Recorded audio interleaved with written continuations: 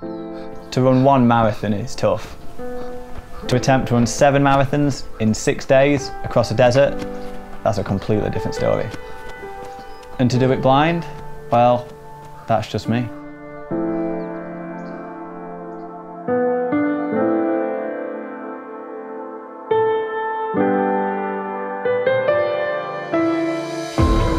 When I realised my lack of vision was beginning to control me, it was time to take control of it.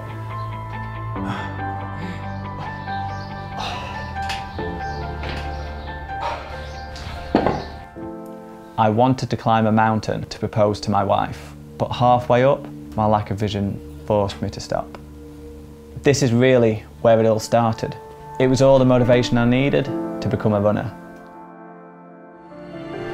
My life is mapped by feeling and sound. The roads, people, planes, children, the birds. It creates a landscape in my mind. If you keep raising that bar and pushing your limits, you can redefine what's possible.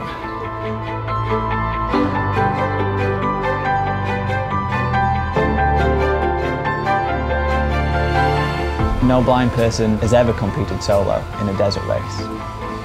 It's a chance to be independent and compete with the best. I'm Simon Wheatcroft, ultramarathon runner and 4 deserts race competitor.